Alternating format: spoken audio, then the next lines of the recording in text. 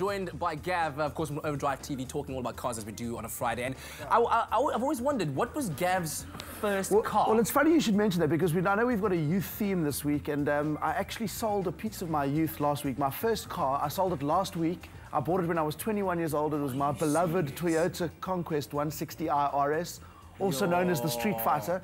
Yeah, I bought it, and I just, I think when you buy that first car, that freedom that it gives you, I think you spend the rest of your life trying to get back to that feeling with cars. And that's why I love cars so much, because they're just essentially hunks of metal and parts, but they can make us feel things. I was an absolutely emotional mess when I sold it. So, I know. So I'm looking forward to that day. How long did you save up for yours? Like, well, I just actually paid it off. So I paid it off over years. I've owned it for quite a long time. But yeah, my parents bought me a car that I crashed in within 8 weeks, and then they said, well, that's that ride over, buy your own. So then I bought the Toyota, and now I've sold it eventually. So I was very sad, but it's going to a good home. I sold it to someone in my building, so I'll get to see it now and again. All right. You're so emotionally connected. I'm battling here a bit, yeah. Of course, right now you are riding in much flyer wheels, dude, these days. I am at the moment, but I've been asked as well to speak about what my most loved car from my youth was. I grew up now. My mom will testify, and my dad. I just had mounds and mounds of car books that I would just spend hours reading. I devised racing games that used statistics, and everyone knows that to choose a favorite car is almost impossible. But while everyone else loved Contashes and Ferrari Testarossas and 911s, I've always loved big, sleek coupes, and my favorite is the Mercedes-Benz 560 SEC, which I just absolutely adore. Now that is still, I just find that completely captivating to this day. Over 25 years on, I think that is just an astonishingly beautiful car. It smacks of class. And I remember a friend of mine's dad had one, and I remember going in it, and it's got this arm that handed you the seatbelt, which in 1989 was pretty much from the future.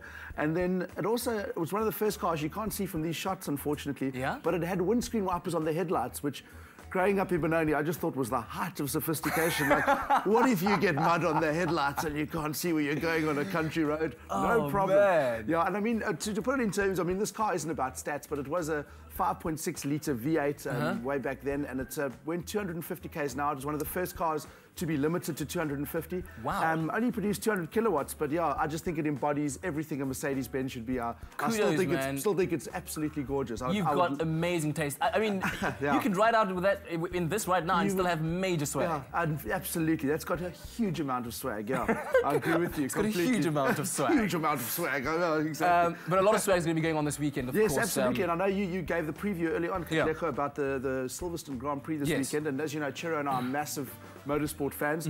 And the big thing this weekend is there's going to be 4 Brits on the grid, and Silverstone always attracts a massive, massive crowd.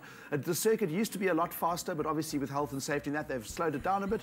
But there are going to be 4 Brits. There's going to be Lewis Hamilton, obviously racing for Mercedes, Jenson Button at McLaren. Then we've got Paul di Resta at Force India and Max Chilton at Mauritius. So yeah, the Brits have a lot to cheer about.